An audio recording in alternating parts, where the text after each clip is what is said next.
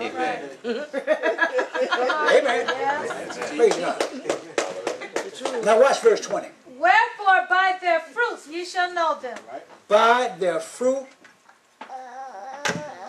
only way you can tell if a person is saved, you got to watch their life. Yes. I'm not against speaking in tongues, and I've said that many times. But I've seen too many people speak in tongues and wear fingernail polish, wear jewelry. Yes. Some sisters wear pads now, going to Church of God in Christ, and they speak in tongues more than anybody, Church of God in Christ. They sure do. But on a roller coaster to the lake of fire. Believe in the Trinity. Yes. Believe in Christmas. Amen. Believe in Easter. Yes. Even have Easter egg hunts. Yes. Find Easter egg in the Bible. Amen. Don't look for it tonight now, because we ain't got that much longer. Because it is in there. All right, now here God said, not everyone that saith unto me, Lord, Lord, shall enter the kingdom of heaven, but he that doeth the will of my Father, which is in heaven. Now in verse 22, it deals with what they commonly call your salvation plan in the false church. All you got to do is confess Jesus as Lord, and you're saved. It takes more than confessing Jesus as Lord. You got to get water baptized, and then you got to live a holy, sanctified life in this present world. I believe that's found in Titus, first chapter.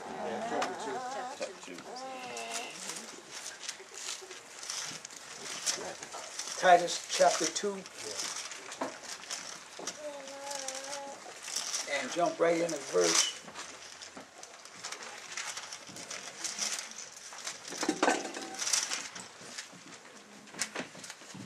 11.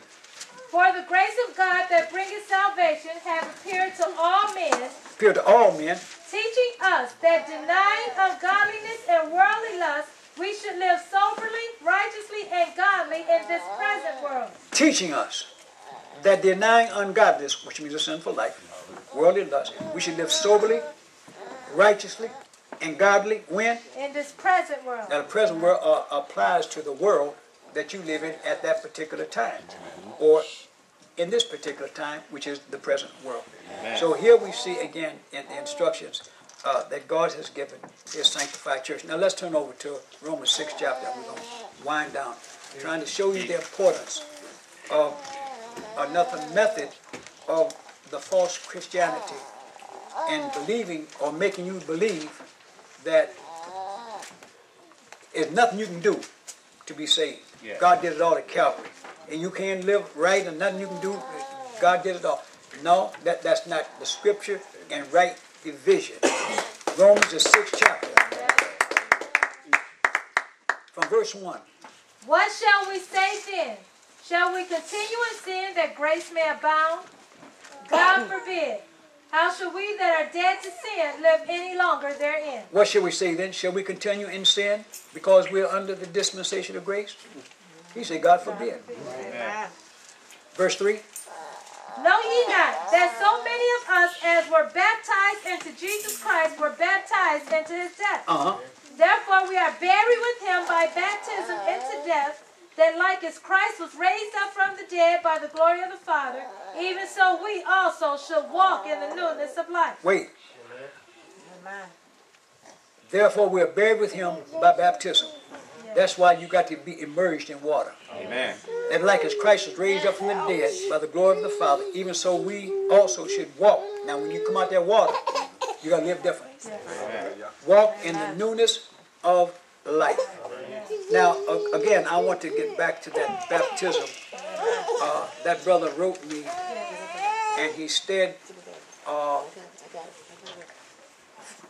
Paul baptized the eunuch, and when Paul baptized the eunuch, he didn't use the name of Jesus. Well, let's turn to Acts the 8th chapter.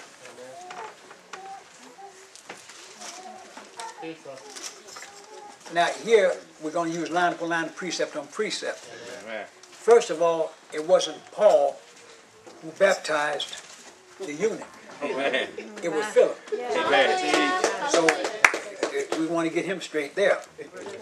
Now, if you turn to verse Acts 8:38. And he commanded the chariot to stand still, and they went down both into the water, both Philip and the eunuch, and he baptized him. Now, he said Philip, he doesn't say what Philip baptized him in Jesus' name. But now let's back up to 8:16. Amen.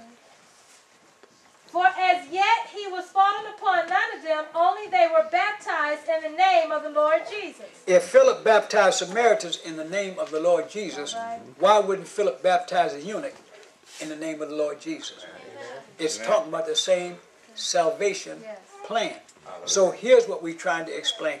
Even though sometimes the scripture may not say that he baptized him in the name of the Lord Jesus, but if we research the scripture and find out he baptized Samaritans in Jesus' name, you know he baptized the rest of the folk in Jesus' name, even though it don't specifically say so. Yes. Now, he also said about the pastor has to baptize. Well, that's not quite right either. If you turn to Acts the 10th chapter, verse 48. Now, Peter had preached to the people. Pick up verse 48. And he commanded them to be baptized in the name of the Lord Jesus Christ. Back up to verse 47. Can any man forbid water that these should not be baptized, which have received the Holy Ghost as well as we? Can any man forbid water that these should not be baptized? This is when Peter preached to the Gentiles. Should any man forbid water that these should not be baptized, which have received the Holy Ghost as well as we? And he commanded them to be baptized in the name of the Lord. He commanded the Jews that was with him to baptize Cornelius and his household. Yes. He didn't do it, but he commanded his ministers to fulfill the obligation. So again, we see the importance of understanding that the pastor can delegate a minister, or an elder, or even evangelist